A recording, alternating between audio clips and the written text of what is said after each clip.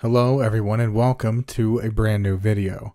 Tonight we have 3 more incredibly unsettling and unsolved mysteries.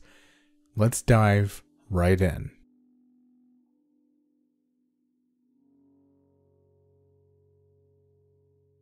We begin with the mystery of the crew of the L-8. It was August 16th, 1942. We were in the final stretch of the Second World War. Lieutenant Ernest Cody and Ensign Charles Adams boarded the L-8 airship, a large blimp that once held branding for Goodyear, but was now essential in taking supplies to the Navy. That was the plan, anyway. Ernest and Charles set off from their position in Treasure Island, California, looking for any sign of enemy submarines. Only an hour into their patrol, they noticed something below. It was described as an oil slick, and the 2 men radioed to say that they were going to investigate. The crew of the L-8 was never heard from again. Tensions were high, as the last transition that was heard had come 3 hours before the blimp was seen or heard from again. It was around 10 or 11 a.m. when San Francisco Shore Patrol reported the blimp. It was seen crashing near a golf course, 8 miles off course. An article published a day after the crash described the event, saying, "The blimp, with its bag partially buckled and sagging in mid-air, floated slowly over the housetops and treetops to a crash landing on Bellevue Street in Daly City, 5 miles south of San Francisco." Further down, the mystery begins to unfold. The crew's parachutes were racked neatly in the blimp's gondola. The life raft was still attached. Some houses were near the collision site, with one woman's house being grazed, but no one was hurt and no serious damage came from the crash. The men who were aboard the blimp? Well, they weren't aboard. Police and rescue were on the scene in an instant, but their search only led to more questions. First, of course, where was the crew? According to the article we spoke of a few moments ago, we see that there were reports of 2 men being seen parachuting from the blimp, but these were never confirmed. Many assumed the 2 men, in the event of a crash, would have radioed in, saying that there were difficulties with the flight, but this didn't happen. Another strange bit of info is the eyewitness account from a woman named Ida Ruby. She was riding horseback when she said the blimp first came into view. Using binoculars to get a better look, she stated that she was, quote, quite sure she saw 3 men on board. Later she said, quote, "I noticed the blimp out and over the water. It was very low, and I could plainly see the letters spelling out Navy. Then I noticed the N and A had disappeared and that the entire blimp had been folding into a rough V shape." This claim of 3 men being present is incredibly strange, seeing as only 2 men were confirmed to be aboard when the blimp departed. With that said, 3 parachutes were on the blimp, but this could have just been a precautionary measure. Officially, the men were labeled as missing and lost at sea after a 2-day search, but that's just the beginning. There are many other theories that have surfaced over the years. Many theories have come simply because of the condition the blimp crashed in. An article 3 days following the crash said, "Valve had been opened to dump the fuel. The motors were still. The door to the cabin was open." A bit further down, the article states, "The alternative conjecture then was that Cody and Adams leaped into the sea or that they fell in. Presumably, each wore a life belt, as 2 were missing from the cabin." According to some sources, the Navy concluded the men left the blimp involuntarily, meaning they were forced from the craft. This makes some sense, however, there are things that don't line up. The radio was still in full working order, so if the men were going down or forced off, why wouldn't they radio to inform the Navy? Furthermore, no emergency protocol was taken. Lastly, if the 2 men did abandon the craft, assuming they took their life jackets with them, why haven't their bodies been located? Other theories included an attack from the Japanese, but it was later confirmed that there was no evidence of this. What about the mysterious 3rd man who was supposedly aboard? If another man had made it into the blimp, how? And why wouldn't the men have defended themselves? And again, where's that third man? If he left the blimp with them, he would have been found as well. With the logical conclusions not answering any questions, some have turned to paranormal explanations. Talk of a UFO abduction, the men slipping into another dimension, and even them finding California's version of the Bermuda Triangle, but I want to stay more grounded in reality. This is where the idea that this was an experiment done by the military comes into play. A few years before this took place, in October of 1939, a military cargo plane departed from San Diego with what has been described as mystery cargo. A few hours following its departure, the control tower received numerous distress calls from the plane. Not long after, the plane was approaching the runway, returning to its takeoff location. There had been no more communication at this point for some time. When officials made their way onto the plane, they found the entire crew deceased, with what was described as a gaping hole in their chests. Even the pilot and co-pilot were deceased. The co-pilot was in the pilot's seat, and their guns had been drawn, and empty casings littered the floor. This case, just like the one we talked about in the beginning, hasn't been solved. Some believe, though, that these two cases are connected. Could it have been some strange experiment gone haywire? Our military is known to deal with some incredibly strange things. Take Project MKUltra as an example. What do you make of this whole story? Do you think the men jumped from the craft themselves, or were they forced off by Japanese soldiers? Was there actually someone else aboard the blimp? Let me know in the comments below. Next up is the strange case of Robert Davidson. June 30th, 1987 was the night Robert Davidson's life would change. It was that night, around 5 p.m., he and his wife were driving through Lexington, Ohio, when a storm began rolling in. Not wanting to get soaked, the two pulled over and pulled on rain jackets. In the process, however, Robert was struck by lightning. An article published the day of the incident said Davidson, quotes, was treated at the scene by a passing motorist and rushed via lifeline helicopter to the hospital, where he remains in the intensive care unit. Robert went on to make a miraculous recovery and lived to tell his tale. This story, however, wasn't what anyone was expecting. Robert went on to claim that he was visited by an unknown woman wearing a long, black dress seemingly from the 1800s. She also held a Bible to her chest.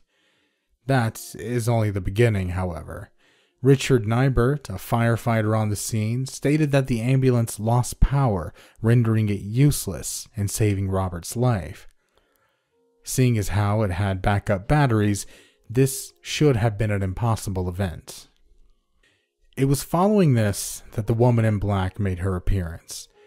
According to numerous eyewitnesses, the woman stated that she needed to touch Robert, so they allowed it. The woman made her way to Robert and, according to reports, began chanting in a different language, described as speaking in tongues, recited the 23rd Psalm, and slammed her Bible into the ground numerous times. Minutes passed until finally she vanished. Seconds later, the power came back on in the ambulance, and Robert, who had been on the brink of losing his life, was showing much improvement. So, who was this woman in black that seemed to be from the 1800s? Well, first, it's noteworthy that not everyone there claimed to have seen the woman. A few paramedics and the firefighter we mentioned before were the only ones I've found that have mention of it. Others make no mention or simply say she wasn't there. One paramedic, Mary Lou Schaefer, said, "There is no doubt in my mind. She was there." As the debate continued as to whether or not she was there, others began speculating who she was. It was eventually decided that she had been a minister or a teacher at the Acton campground centuries ago. Could the woman in black come from her grave just to save Robert's life? I'm not totally sure. I have little belief in the paranormal to that extent, but other theories just don't seem to make sense. Consider a shared hallucination. What are the chances? Furthermore, without getting too far into something I know nothing about, that being mental health, it seems that idea is more of a mental disorder rather than something that just takes place. What do you make of Robert's story? Do you believe a woman from the 1800s came back just to save his life, or was it simply a coincidence that the ambulance lost power? How would you explain away the paramedics and the firefighters who claim to have seen the woman in black? Let me know in the comments section below. Finally, we have something straight out of classic folklore, the Champlain Monster. Champ has become known as America's Loch Ness Monster. The story begins much farther back than some would expect. Samuel de Champlain, the man who founded Quebec and who the lake was named after, is regarded as having the first sighting all the way back in 1609. To be fair though, this claim is debated amongst many. If he wasn't the first, then a report from 1819 in the Plattsburgh Republican would be. Someone only referred to as Captain Crumb reported seeing something that was around 187 feet long and only 200 yards from his position. While this is the oldest recorded sighting, it wouldn't be until the late 1800s that interest in the idea of a lake monster really came into play. In 1883, another man, Sheriff Nathan H. Muni, claimed to have seen a large creature from where he was standing on shore. According to the report, the creature was close enough for him to make out round white spots inside of its mouth, and he believed it to be 25 to 30 feet tall. P.T. Barnum, a politician and showman, kept the idea of Champ alive when in 1873 and 1887 he offered rewards for anyone who could provide irrefutable proof of the monster in the lake. Of course, no one ever has, or maybe they have. Over the years, numerous reports have come forward claiming to have captured Champ. Some of the most notable reports are Sandra Mansey's photograph and the video taken by Dick Affolter and his stepson, Pete Bodette. First, let's look at Sandra's photo. According to her account, she traveled out to Lake Champlain while vacationing in the area. While she and her family were relaxing on the shore, this popped up out of the lake. Of course, if you go in with the mindset of it being Champ, you're going to see Champ, but many speculates not the authenticity of the photo, but rather what's in it. Many say this photo of Champ is nothing more than a log or a tree branch that is floating and bobbing in the water. This artist's rendition shows what Sandra could have actually been seeing. As I said, if you're expecting to see Champ, you'll see Champ, and Sandra not only grew up in the area, but said on Unsolved Mysteries that her grandfather often teased her about Champ being in the water.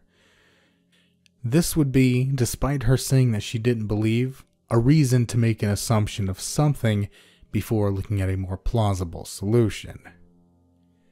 Next is the video that was taken by Dick and his stepson.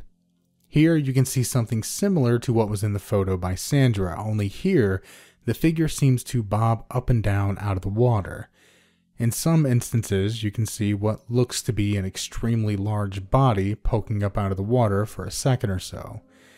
I've tried to stabilize the footage so it's easier to make out. Finally, there are the reported sounds of Champ that were recorded in 2003 by the Fauna Communications Research Institute. The sounds are said to be similar to that of a beluga whale or dolphin, though they do not live in Lake Champlain. As a matter of fact, Lake Champlain is believed to only be about 14 feet deep, meaning There is no way something of this size could survive out there.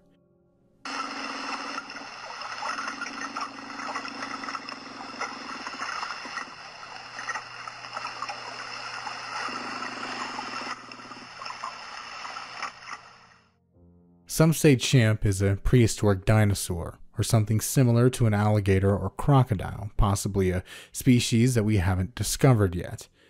Others believe strongly that it is a creature all of its own. What do you make of this whole story? Thank you all so much for taking some time out of your night or your day or your afternoon to sit down and watch this video or listen to it over on Anchor. I hope wherever you listened or watched you enjoyed. I want to take a quick second to thank my $10 patrons and 3 of my most recent channel members. Everyone you see on screen right now is supporting the channel monthly to get videos early, some behind the scenes things, script access early, lots of really cool perks. So go down below and check out the Patreon page if you want to hear more about that. As for everyone else, I appreciate you all the same. I hope you enjoyed this video, and as always, stay safe out there.